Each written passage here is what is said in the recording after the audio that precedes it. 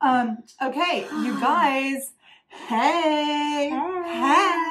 Welcome to Creative Happy Hour, where we get drunk on the creative the creative possibilities. I can't even talk. I haven't even had a drink yet. Right? Seriously. Okay, yeah, it's happy hour where we get drunk on the creative possibilities. That's what we do. And today we are drinking Duchesse. Otherwise known as the Duchess. Otherwise known as the Duchess. It's an authentic sour cherry ale. It's got some chick with a bird on it. I like it. Yeah, she's very Vermeer-esque. She's very Vermeer-esque, and it's from Belgium. So we're all about right? We're all about the Flemish and Dutch masters because we're going to be talking about landscape, environment, and creativity. Yes. So what are we going to be saying about that? We're going to say, how have creatives over time represented their environment? We're going to say, what are the ways that creatives shape their environment? And finally, I'm going to give you guys some tips on how to make your environment more creative, more conducive to creativity every day. You're like a creative landscape architect. Oh my God, totally. So we're going to open this shit, this sour cherry ale. I can't even open it. I'm like stupid. Do we need... Do we need tools? You need your drink on. Oh, yeah. Okay, got it. Wait. You do? I'm using my shirt to open it. I'm like scared. I'm like, I'm scared. I'm scared. Oh, I feel like I need a corkscrew or a man. You need man hands like I have. Yeah. I can't get this thing open. You can do it by cranking it with like your... I think my hands are... You got baby hands? Okay, here, I'm gonna do it. Come on, Mommy, help me. Okay, help me, Mommy. Okay, here it goes. Man hands. Oh, shit. Okay, oh, yeah, that's a nice sound. I'm a professional. Okay, you guys. Yeah, girl. So, cheers to you. Cheers.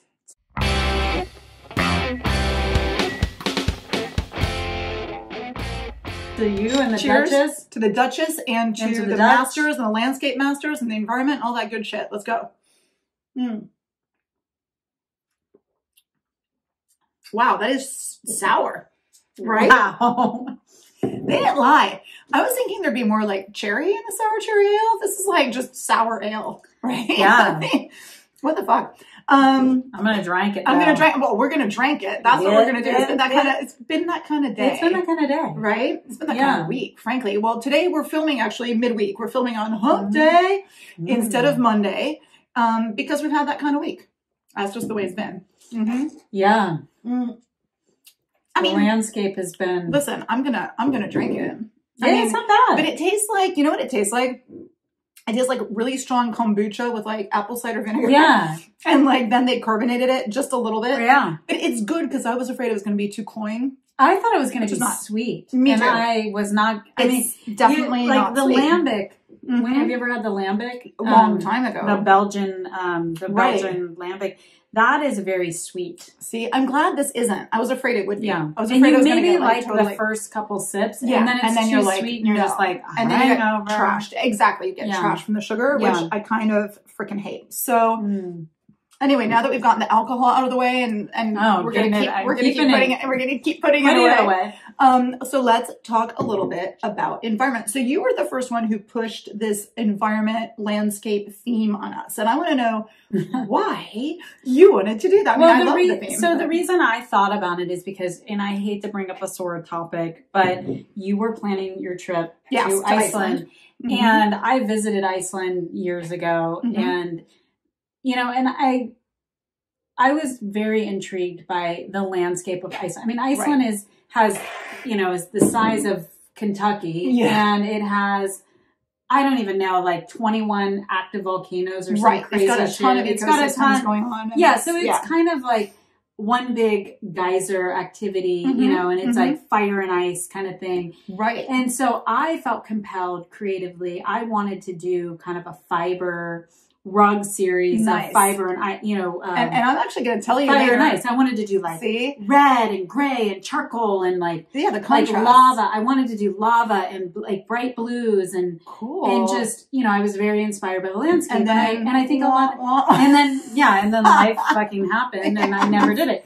But I will do it. Yeah, I will do it. I love that. Well, that's cool that you felt compelled by that landscape because I actually have reasons why certain landscapes inspire more than others. So well, and so when I was thinking about you going on this trip and we, I was like, oh no, what are we going to do? We're not going to be able to film. And And so I was saying to you, think about landscape and how you're affected by it when you're on this trip. And, and it's not just, when I think of landscape, I don't just think of like landmass and the way it looks, but I think of kind of the cultural phenomenon that builds around landscapes. So, you get different kinds of foods in certain landscapes. You get different kind of smells. You get different clothing. People dress differently and different, culture is kind of built on whatever's available in a certain landscape, and therefore it kind of infuses into like you'll have that the minimalism and the maximalism, and then you'll have the spicy versus bland and all of that interesting stuff. Well, I kind of love that. I went down the whole rabbit hole of landscape painting and also landscape architecture and landscape installations, because I was just like, I'm going to do all this research, and the reason we're having this whole Belgian Dutch thing is because people didn't always make landscape the center of their art, which is kind of fascinating. Like when we think of art, we often think of landscapes. Yeah. And that's kind of a later phenomenon. I mean, it used to be that landscapes were there to be a background for whatever else is there. Right. And, there was this whole thing of not representing nature, doing things that were more symbolic or doing more people. And that was the focus. But when landscape painting kind of happened to, started to be really big, it was the Dutch, the Flemish, those were the masters who were doing it. And it's quite interesting. And I think... Was it because they were traveling and they wanted to... They were traders. They did have a lot of that industry. And I think, though, that they had these landscapes with a lot of sky and a lot of flat land. And I think that there's something about, like, almost all landscape painting includes sky and lots of it. I think that any landscape painting where you see less sky, that's going to be a game. It's going to be like a perception thing. It's going to be kind of pushing the envelope. So I think basically like it was all about composition. It was kind of like this philosophical religious thing about creation. It was this whole philosophical discourse about what's there, and it's all about harmony. So I thought that was really quite fascinating. And then the colors tended to be kind of muted, grays and greens and blues, that kind of were those soothing creative colors. So I thought that was pretty cool. So those landscape paintings started becoming known, when before it was more portraiture or religious subject matter. But then it started being about creation, right? Yeah, about creation. And then I think also landscapes are kind of windows into another ambiance or a different space. So if you have, a room and you have a landscape of a forest, or you have a landscape, that's of a desert or whatever. Or like a cottage in a village, or I don't know, whatever the landscape is, you kind of get transported psychologically it's like by that. Allegories or little travel. Little windows into other spaces. Absolutely. And I think that if you look at a lot of the early Belgian and Dutch paintings, most of them seem to be kind of spring-like themes. And then they started playing on the seasons, and that was kind of a play of it was all about change.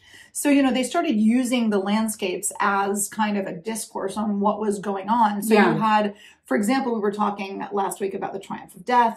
And that's a really barren, there's, the landscape is not the main point in that painting, but what there is of the landscape is super barren. It's all brown, it's all trampled, it's burnt, it's deadly. Absolutely. Yeah. So when you have since the default was the blues, the greens, and the, the greenery, when you have a winter scene or a dead scene, that's saying a major thing. That was like the big reach. Right. So then when you start going, and then there was also like Chinese art and Japanese art, and that's kind of about permanence. Like a lot of them were like Mount Fuji or scenes like that. They're like they're almost mystical. They're mystical. They are. They're like deities of nature, Mount Fuji as this god of permanence type of thing. And, or something, or on the contrary, the cherry blossoms, and the cherry blossoms being so ephemeral. Right. And, and that whole thing is about... And you're capturing it. I mean, it's kind of... something, yeah. It's kind of, and you're talking about that change, when the trees flower, it's fleeting. It's only there for a period of time, and then there's a different season. Exactly. And so it's kind of the photography. Absolutely. So the landscape. Exactly. And because now you're like, we were coming out of Target and there was this incredible sunset on Mount Tam, and my daughter's like, oh, I'm going to take a picture. Yeah. And the Target parking lot, by the way, in Marin County is kind of spectacular. It kind of is. It's the best. It's kind of like landscape painting. It is like the best. Why there isn't a bunch of people out there painting landscapes all the time. I'm shocked, but people take photos there all the time. Yeah, they're out there smoking weed. And seriously, it's a nice ass parking lot. Marin County, we have that. Well, we do have that whole California Impressionist thing. So I was going to say that once you kind of move away from these classical landscape paintings, then you move through these different styles. So you had kind of the English watercolor paintings, and that brought in a whole other ephemeral side, because the properties of the watercolor itself is really the artist having to manipulate this difficult medium to portray something that is so ephemeral as well, that is so fleeting. So I thought that was kind of fascinating. I'm also thinking of the like hunting, English hunting. Oh, absolutely. The hunt scenes. Yeah. Yeah. And then the Hudson River School with like the hunting and fishing. So it's kind of like man's interaction with the environment. Yeah. And like, if you look at a bunch of the early American landscape paintings and even the early European, like kind of in the age of exploration, whenever there is a human figure in it, the human figure is like super dwarfed by the landscape, and it used to be the opposite, right? It used to be the portrait is in front with the tiny landscape in the back. And now you move on to the landscape being the main thing with the humans being there for scale. That is kind of interesting. I mean, that is kind of like the first step that we took into globalization in a way. It's totally. Like starting to see that we're not the center. Yeah, we went from the individual to the landscape. I mean, how we kind of identify as part of landscape. Totally. Yeah. We start to see ourselves as not as the center of the earth, but like, this little thing. And we start to see our scale and our lack of importance. So I thought that was super. Some people did. Some people did. Some people think they're all that. And a bag of chips. And a bag of chips. So there you go. So then you have, the whole thing about romanticism. And again, that's really the landscape kind of sublimating these figures, and it's the idealized landscape and kind of going back to this concept of Arcadia. And Arcadia being this whole, basically a locus mundi or a locus aminus, which is like kind of the landscape being the starting point for a story or some kind of idealized trope of mysticism and myth, right? Like the mist of Avalon. Totally. Like anything. Yeah, exactly. Like Camelot. Well, idealized, like that idea of, anything where you have the shepherds and all this you stuff. always have a picture in your mind. When you think of those stories, there's a landscape associated with completely. The story. There are little sheep in it. There are little flowering trees, three graces dancing around in a garden and all that shit. So, so then when you start thinking about the garden, and this is kind of an aside because we'll talk about it more, at first, when you start having like kind of pictures of gardens and pictures of these, cloisters and things like that, that's kind of the first part that you see of man's influence on nature and man putting their imprint on that whole landscape. And that's a major time in history, when it comes to the representation of that. Like for sure. At first, it wasn't art at first to really show buildings, except the Palladiums would show because they were really into their architecture. Right. They're showing how that, creation of man being almost more important than the landscape itself. Right. It's so you're a contrast. Exactly. So then we start to see the so then we go to Europe, where we've got basically 19th century is when the landscapes were really like kind of where it was at. That was just major. And then you move to the whole Barbizon school. And this is when you start to do the plein air painting, where you're actually outside painting. Because before you'd be in your studio painting something that was sublimated and kind of imaginary. And it's funny because in China, there's a whole tradition where some people who are kind of intellectual would be painting these idealized landscapes, whereas the more like peasanty ones are actually painting what they see. Yeah, that's interesting. Yeah, it's fascinating. And so because if you're doing a landscape, I mean, you're downloading it from memory because you didn't necessarily have a photo of it. Or you're inventing it. Yeah. It's that whole inventio versus, you had you had translatio, which is actually replicating something completely, or inventio, which is you're using your imagination or kind of the work of those before you. And so that's really fascinating because that's quite a cutoff. And then you start getting into the intellectual art and the high art versus the low art. And I think that the differences were very different at different points in history versus now. You know, like if you look at Impressionist time when they were painting outside, you know, or in cafes, I think some of the Impressionist things might have been seen as very rebellious, working class type of paintings. Well, yeah. I mean, think of some of Van Gogh's landscape paintings and how they are almost cartoonish in nature. And it's almost like with those paintings, and I'll never know because I'm not going to be able to talk to Van Gogh. Damn it. I mean, we were going to have him on the show, but we were. His publicist said no. Yeah, he said no. He's otherwise engaged. But no, but I mean, you almost want to ask him like, what, you know, are you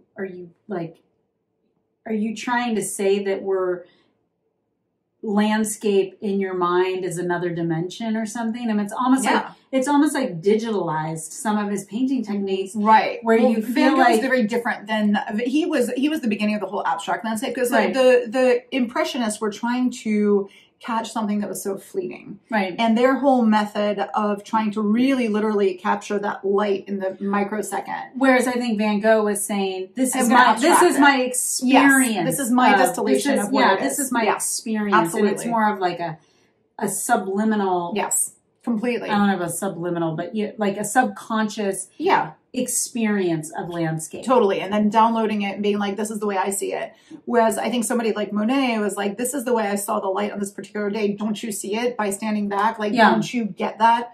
And that was the goal there. So, I mean, I just think it's pretty fascinating. And but then you start having things where people are trying to make, you know, these real statements. Like I think of David Hockney, where he's painting this whole lifestyle within the landscape, like the swimming pool. And that's that quintessential LA thing, with like the swimming pool being the whole point, with a little bit of greenery around. Yeah, and you can actually light, and you can kind of smell the heat of the day when you look at those paintings. I mean, absolutely, and that's I think that's essentially what we want our creative happy hour yachts to think about is how does landscape affect you creatively, right? Completely. I mean, like, what is it that you experience from your landscape? What do you draw from your landscape? Right. And then from the representation of landscape as seen by others, you know, because that's pretty, like with Hockney, what cracks me up is that he was doing these things. He's an English artist. He's doing these quintessential LA swimming pools. He's actually in LA. You can almost, you're right. You can feel the heat. You can smell the sunscreen. Absolutely. You can. Like there's something but it's temperature for me. I get temperature. It's hot. The light is hot. Yeah. And then the funny thing is when Hockney moved back to England and started doing English landscapes, they just lost all, like, okay, it's still a Hockney. So therefore, perhaps we could say that he's very inspired by this LA swimming pool scene. Absolutely. Well, so many artists actually congregate to California, especially LA, actually, because of the quality of the light. Yeah. I went to this. It is. It's the light. It's the light. And I always did you watch it's called Abstract. It's on Netflix, and it's the Dutch guy, and he. Oh God, I'm gonna have to. Like, who's the Dutch guy? I'll have to show it to you because I thought of it at the time, but pretty brilliant. But he does at one point talk about, he has a show in LA, and he was talking about the uniqueness of the light. It's amazing. It's unique. It's absolutely unique. And it's something that for me, when I moved away from LA, it physically pained me to not have that light. It was so bizarre. And I knew that that's what it was. So I would say that as a creative, like, why don't you see what are those kind of landscape and climactic and light-based environmental factors that really feed your soul as a creative? Where do you go to be inspired by your landscape? Like, I mean, you think of George O'Keeffe. I mean, oh my God, she flowered, blossomed in that desert area. New Mexico. That's where she found her shit. Yeah, that's where she found her meaning. And I think when so many people will tell you as a creative, they're like, oh no, you should be happy wherever you are. You should flower wherever you're planted. Yeah. No, fuck that, because it's not. You know, I'm a delicate flower. I need exactly the right conditions. And if you know what those conditions are, you know, try to, you know, just kind of go with that. I think that's well, I also think it's good to put yourself in challenging landscapes and you know, it's like going to New York can be really stimulating or overstimulating. And you know, and that's kind of I mean, we talked about this before where, you know, when you design your house compared to the design of, you know, I had lots of, when I was selling reclaimed flooring, you know, I had lots of people that would come busy or not busy. Yeah. And you would say, okay, well, that's one thing to have it in, you know, a restaurant, you're there for an hour and a half. Right. You get very overstimulated and that's part of the deal. Yeah. But it's another thing to have it in your space. Like, you know me, I like to have like really bright colors and textures. Yeah, and we're going to talk about that in a minute. Stuff. Yeah. I need because you have a creative home. You have a very creative home. I need to be stimulated by my home. I drink a lot of coffee. It relaxes me to be in that environment. Yeah. But some people need chill. Yeah, exactly. And I very mild. Exactly. And I need a mix, and we'll kind of go into how that expresses itself. What you were talking about, kind of challenging landscapes when it comes to creating art. And I was thinking about a show that I went to in London. That's it's a Spanish artist, Sorolla is his name. And he was kind of semi-impressionistic, but he was a painter of light, not like Thomas Kinkade, shitty ass painter of light. He was an incredible painter of light. And you know, that Spanish light that's so harsh and so hard, and he was glaring, and he was a champion at painting that. And you look at some of his paintings close up, and it's just going to be a splash of yellow or a splash of white. Like, everything's detailed, and then it's like, bam, there's this splash. But when you stand back, it's exactly right. You're like, wow. It's incredible. It gives me chills when you think about people that can capture that amazing kind of experience, you know, that they can just understand how to bring that to which I love. And so they're clearly very, very, you know, impacted by it. And so I find that really beautiful, that as a creative, finding that thing that really speaks to you and how you're going to express it. So now, other than just art, we had touched upon architecture just for a second. We had touched upon like this Palladian stuff, which is monumental and which stands out in the landscape. And now we're kind of going towards things that melt into the landscape. And especially like since, you know, the 2000s, we've been doing a lot of this green architecture with like the green walls and the hanging gardens and collaborating with nature, lines of nature. Exactly. And sinking into the ground and using nature to heat and cool and, you know, not impacting lines of sight and framing certain views. And I think that that's really interesting. That's something that is kind of novel. And I think it's significant that we're going back to nature in terms of how we see our place in it. Yeah. You know, like we were before building these monuments. We still have things like the Salesforce Tower, but we do have, what the fuck? But we do have these kind of LEED certified, you know, non-impactful designs now that I find fascinating, with the green roofs and the, you know, all living roofs. And, where I think it's fantastic. Yeah. That is a reality now. Oh, absolutely. And then you've got kind of that halfway thing, which is the kind of environmental art. And environmental art was something that I was thinking about because I had the opportunity to meet Christo and Jeanne Claude, you know, the Reichstag and so I had met them. We had dinner a while back. Really? Yeah. Because they came to Columbia University. Really? Yeah. Yeah. You didn't tell me that. Oh. Wait a minute. This is the guy that like covers like the whole Brooklyn Bridge and shit. Like, Are you fucking kidding he and his wife. Yeah. Bless her heart. Wow. Rest in peace. Anyway, so we also met Frank Stella, and I refused to go to dinner with him, but that's another story for another time. But yeah, so we had dinner with Christo and Jeanne Claude, and they were right in the middle of this giant installation. Huge, well, they were in the middle of another installation. They were trying to raise funds for the you know, those portals that they did with the saffron colored cloths that they did in Central Park. And so they were trying to raise. Maybe that's the one that I saw. I saw something when I was in New York. Yes, it was probably the one in Central Park. They wrapped the Reichstag. Yeah. And then they did all these flags on 2 hillsides, one in Japan, one in California. And then, but the one they were having issues with, or in the middle of a lawsuit, because they had wrapped this island. They'd put this big pink floating plastic thing around entire islands in Biscayne Bay. Biscayne. I know where that is. And so, like, this is something where you're trying to make this environmental art, and you're totally fucking up the environment. Yeah. And, you know, so you've got some of that where people putting invasive species or cutting into things. So, you know, there's the whole question of using these natural materials to make art, and then or not natural materials, and you're trying to impact the landscape. And then, you know, what about, what's his name? Who, I mean, he had a whole installation in San Francisco in the Presidio. Yeah. Well, you had a bunch of them. Yeah. He was, oh God. Is he a Scottish guy?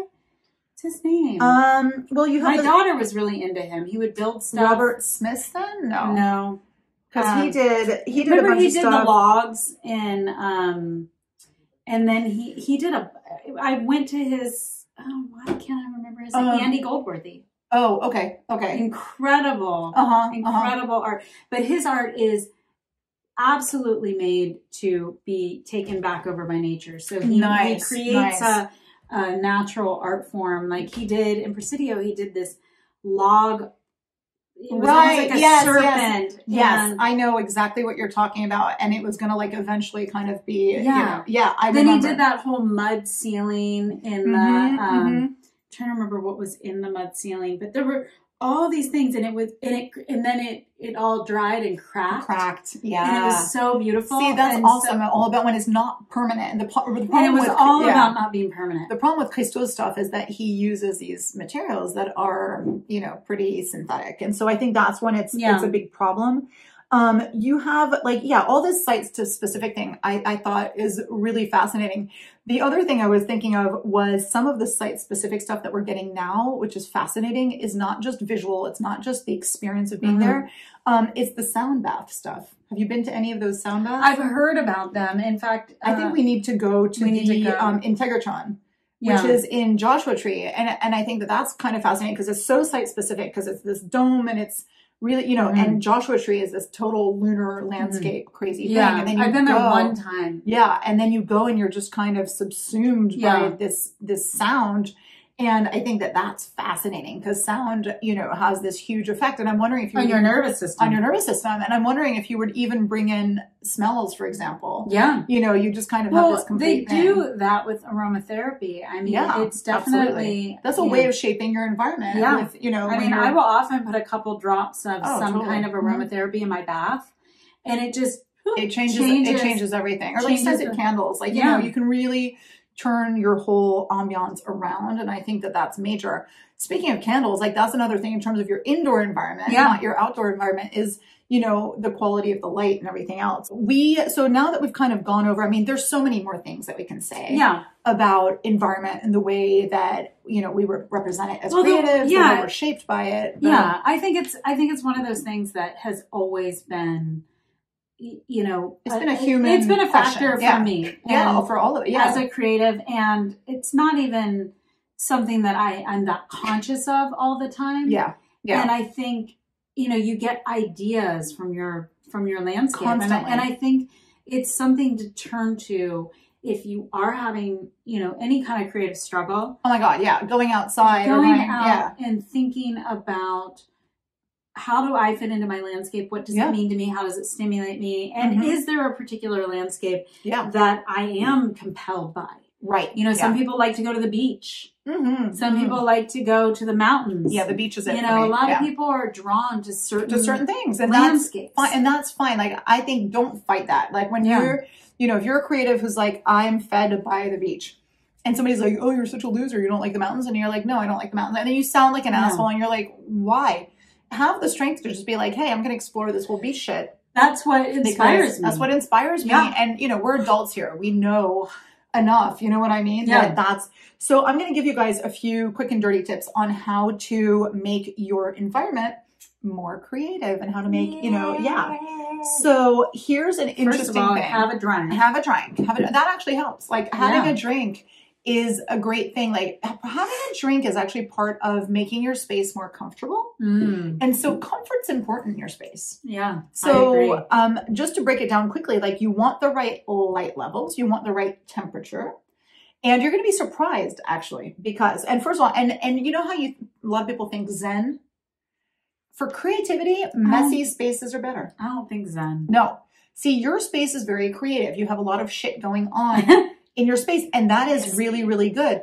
For me, my space is a little bit less messy in spots, but I have weird shit in it. You know what I mean? Like I've got fish on one wall. I've got these paintings that change all the time. I've got, you know, this random, you know, candle. I've got this weird artwork. Yeah. And that is actually what helps is to have these bizarre things, like to have these elements that are a little bit incongruous in the space. Like if your space is overly harmonious and overly designed, you're not going to have any moment where people are going to be like, huh, you know, that are going to catch your attention. I mean, that's what creativity is about, is stopping and be like, what? You know, what was that? Like I have this weird taxidermy deer in Virginia and I have a taxidermy duck too. I know it's very bizarre and they're both wearing jewelry and it's super strange, but like that's the thing where people are like, huh? And that's a little creative moment that they have. Another interesting thing is switch your space up. Yeah, I do that. Like if your space and like Linda, for example, you know, friend of podcast, Linda does that a lot. Like she moves all her shit around constantly. Yeah. The more you like move, and it doesn't have to be a ton of stuff. Yeah, it changes the flow. It changes the flow. I do little things like that all the time. Yeah, like we talked about feng shui and like changing that energy a little bit. Get the flow, you know. Yeah, get the flow moved up, or like just to have something else to look at or have a different like point of view once in a while. Yeah. That's major. So I was talking about, well, we talked about noise. We talked about sound. So when you want to be creative, having an ambient kind of mid-level noise is good. Because it's funny, the psychology of it is your brain works just a little bit harder to focus. And working just a little bit harder, that little tiny hitch in the processing actually makes you work harder and then look for other solutions. So you will think more creatively. But if the noise is too much, it's going to break down. And if there's no noise, you know, no effect. Then we think about the light.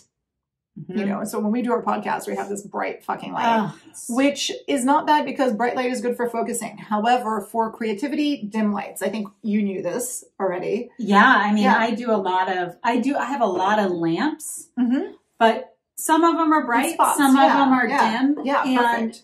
I just adjust the lighting to the mood. See, that's great. Mood light. I think that's why they say mood lighting. It could be called like creativity lighting. Yeah. I think so. Dim light is meant to kind of make you make less safe decisions sometimes. And so that's why like nightclubs, bars, happy hour. My boyfriend, he's like, let's turn the lights down. Maybe another drink. Yeah, exactly. Yeah, sexy time. Right? That's what that is. You get more risky. Sexy lighting. Yeah, you take more risks. Yeah, and you get more slutty. You get more slutty, and you get more slutty with your creativity. Creative sluttiness. Creative sluttiness is a goal. It's good, right? That's really good. Yeah. And then speaking of getting naked, cranking the heat up. Actually good. If you're cold at all, your creativity and your sluttiness. I don't do it. I don't do the cold. I don't do the cold thing. No, cold is bad. Cold is bad. I make pots of tea and I turn the heater on. Yeah. So 77 degrees and up is actually 77? 77 degrees. Oh, fuck that. I don't do 77. Isn't that hot? That's hot as hell. I know. You have to get in your bathing suit and cruise. Please. Yeah. We could do like finger painting in our bathing suits. Imagine. Can you imagine? That'd be so cool. We could do that. But yeah, 77 is actually like the peak creative temperature. 7. That's a lot. It's a lot. It's 25 degrees Celsius. I don't do the Celsius shit. Well, I'm pretending to do numbers. I love it. Feeling so creative. And then in terms of creative colors in your space, blue and green is supposed to be more creative, but I mean, we all know that there are exceptions to that. You've got bursts of kind of pop colors everywhere, which is super cool. We talked about feng shui and colors and stuff like that as well. And here's an interesting thing when you are in a space like a lot of these creative spaces that Silicon Valley tries to create, they try to make like all these playgroundy type atmospheres, and they think is going to be more creative. The thing that they mess up on, the thing that they do well is that they encourage through their space, first of all, they have snacks and drinks. Dranks. Important. Very important. Yeah, no joke. It is. They also increase the chances for serendipitous personal encounters. So, you know, beyond the water cooler, like you're going to meet. You're going to go have a coffee. You're going to go have a coffee. You're going to meet some randoms. You're going to be sitting in some weird swinging chair that they have, and you're going to meet some people. And that's awesome for creativity. However, these environments, they've paid somebody gazillions of dollars. They're too contrived. They're too contrived, and they stay too much the same. So it kind of ends up backfiring. It seems like you'd want to have, I mean, you can hire me if you want. But, yeah, we can hire Micah.